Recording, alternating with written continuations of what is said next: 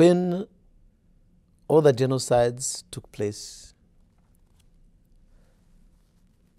be it the Armenian genocide, the Holocaust,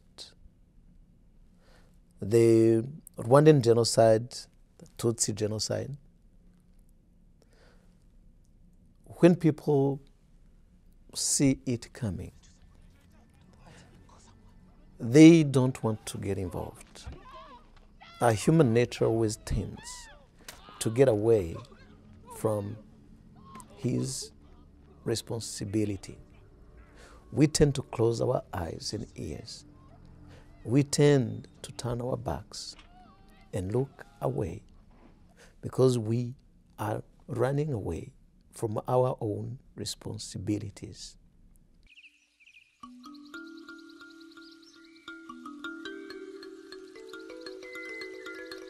I stopped closing my eyes the very day when the president was killed. The army, the militias, took machetes, guns, and everything, started butchering civilians. The first people to be killed were politicians, opposition politicians, and also some high-ranking business people. And then immediately, it was Tutsis. Every Tutsi was supposed to be killed. The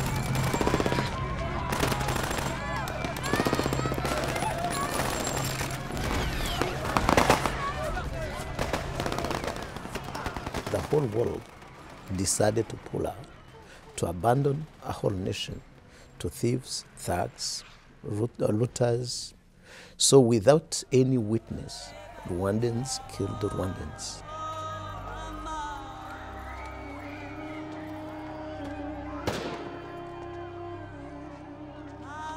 I see so many parallels between Paul Rusesabagina and Raoul Wallenberg, the Swedish diplomat who was responsible for saving my father's life during the Holocaust.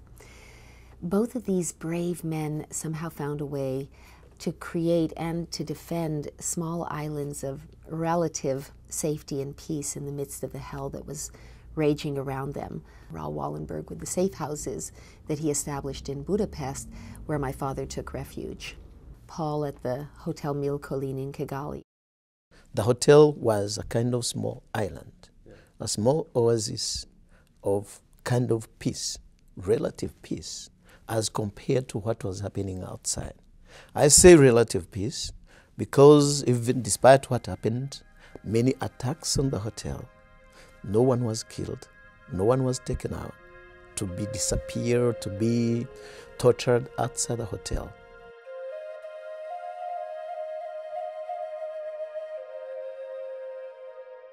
Neither one of them were soldiers. They didn't have or use guns to defend the innocent people who were sort of put in their charge, for whom they had responsibility. They used their words, sometimes pleading, sometimes calming, occasionally threatening.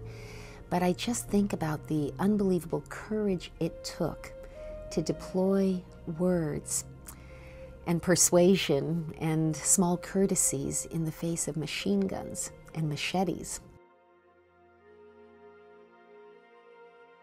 Words can be the best and the worst weapons in a human being's arsenal. I like to solve my conflicts, or to solve whatever I'm solving, with words rather than guns. One gets the sense that sometimes it was just this kind of quiet dignity that he had that somehow had the power to push off the impending destruction for just one more day.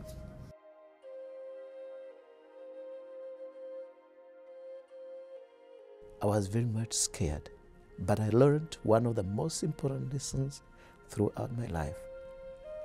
I learned how to deal with evil.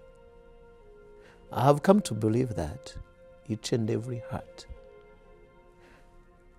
has a very small spot. Whatever hurt, however hard it might be, it has a small spot which is soft. So it is my duty, it is your duty to go and look for that small spot and deal with it.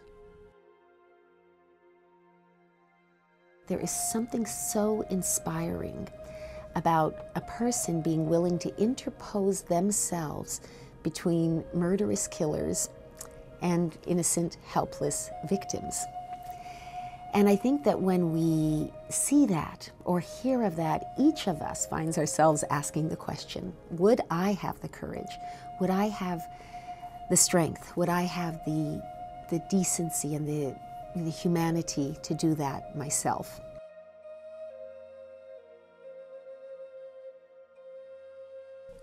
In my life, I have learned to listen to the only best advisor. And that best advisor is my own conscience.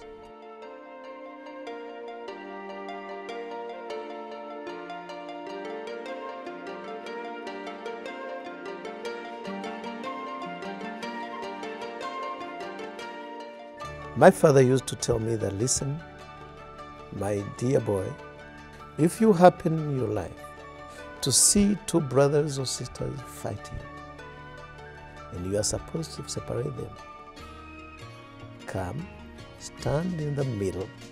Don't ever make a mistake of looking to your left-hand side, because you might be influenced by this eye looking at you. Don't never look at your right-hand side. Just look up and say the truth.